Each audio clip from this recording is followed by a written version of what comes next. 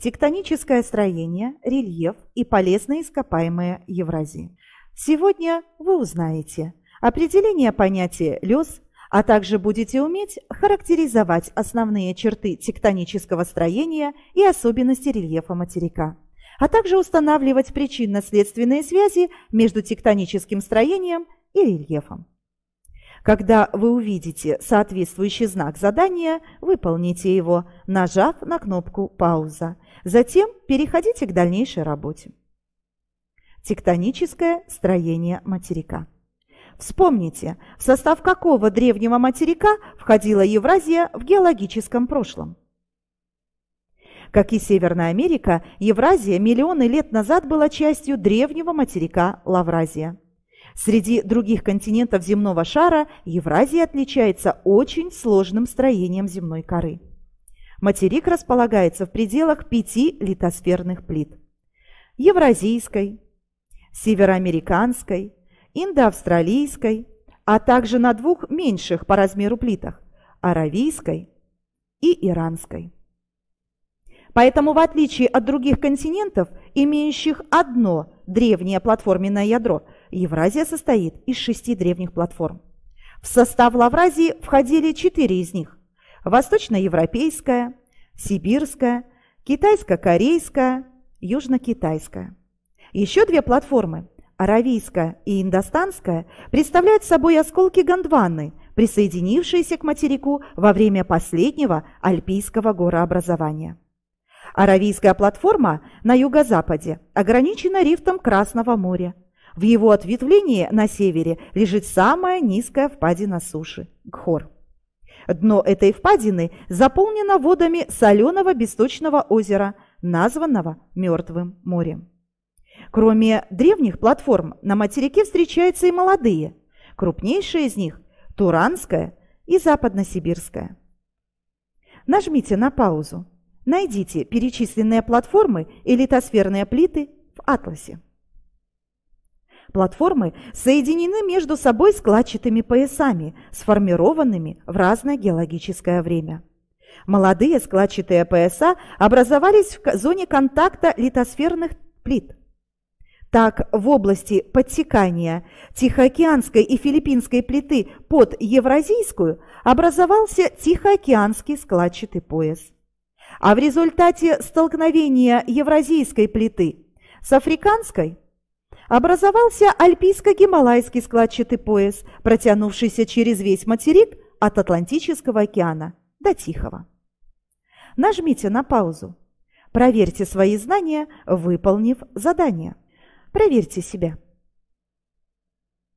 Прежде чем перейти к изучению особенностей рельефа Евразии, необходимо вспомнить, какая существует связь между строением земной коры и рельефом? Что называется платформой и каково ее строение?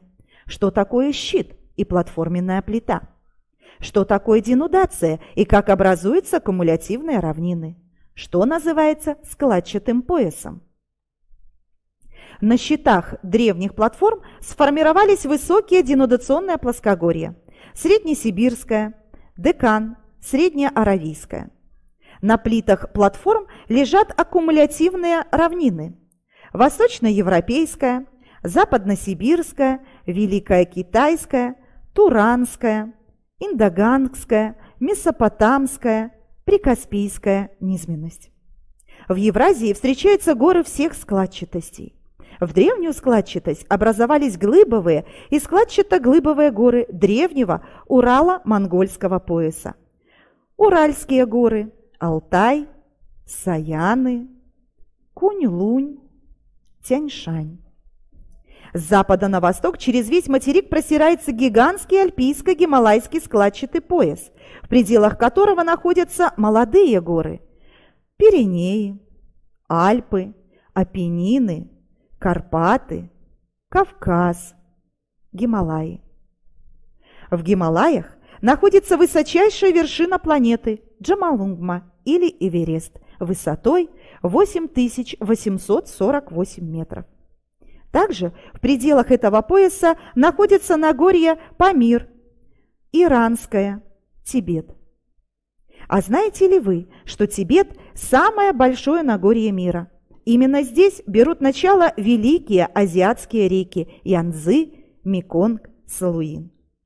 В Тихоокеанский складчатый пояс входят молодые складчатые горы полуострова Камчатка, острова Сахалин, вулканические дуги Курильских, Японских, Филиппинских островов. О продолжающейся тектонической активности свидетельствует долина гейзеров на Камчатке. К молодым складчатым поясам приурочены сейсмические пояса и области современного вулканизма. Здесь находятся действующие вулканы Этна, Везувий, Ключевская сопка, Кракатау. Кроме тектонического строения, на формирование рельефа Евразии оказали большое влияние древние покровные оледенения. При наступании ледники выпахали троговые долины, на побережье северных морей образовали фьорды. На плоскогорьях Декан и Среднесибирском огромные площади заняты ступенчатыми лавовыми полями, траппами. Сложенное рыхлыми породами лёссовое плато, изрезанное густой сетью оврагов, и представляет собой бедленды. Это крупнейшая на планете область лёсов. Лёс – это мелкозернистая, легко размываемая осадочная горная порода. На формирование более мелких форм рельефа оказали влияние внешние силы Земли, работа ветра, рек, подземных вод, выветривание. Сложенные известняками горы Средиземноморья и Индокитая изъедены карстом. Примером являются Шкотьянские пещеры на Балканском полуострове.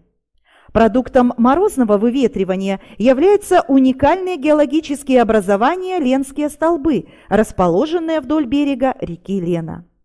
Для песчаных пустынь Руб-эль-Хали, Каракумы, Такламакан характерны дюны и барханы, созданные работой ветра. Нажмите на паузу, найдите перечисленные формы рельефа в атласе. Ну а теперь предлагаю проверить свои знания. Расположите географические объекты с востока на запад. Проверьте себя. Ребята, вы видите, что Евразия – материк, обладающий разнообразными геологическими условиями. Это способствовало тому, что материк очень богат полезными ископаемыми. Вспомните, какова связь тектонического строения и рельефа с полезными ископаемыми. К кристаллическому фундаменту древних платформ приурочены месторождения руд металлов, железа, марганца, золота, меди. С выходами вулканических пород связаны месторождения алмазов в Восточной Сибири. С толщами осадочных пород связаны богатейшие запасы горючих полезных ископаемых. Огромные запасы нефти и природного газа обнаружены на Аравийском полуострове, на побережье Персидского залива, на западно-сибирской равнине, при Каспийской низменности. Также добыча нефти осуществляется на материковом шельфе Северного, Баренцева, Каспийского и Южно-Китайского морей. Со складчатыми поясами связаны руды металлов. Вот мы и познакомились с тектоническим строением, рельефом и полезными ископаемыми Евразии. Осталось подвести итоги. Евразия имеет сложное тектоническое строение. Это единственный материк, в основании которого лежит несколько древних и молодых платформ, разделенных складчатыми поясами разного возраста. Молодые горы в Альпийско-Гималайском и Тихоокеанском поясах образованы на стыке литосферных плит. Здесь расположена гора Джомолунгма высотой 8848 метров. В Евразии находится и самая глубокая впадина суши – Кхор, минус 427 метров. Евразия богата рудными и осадочными полезными ископаемыми. Для качественного усвоения темы и закрепления материала рекомендуется прочитать параграф 29 учебного пособия и выполнить предложенное тестовое задание.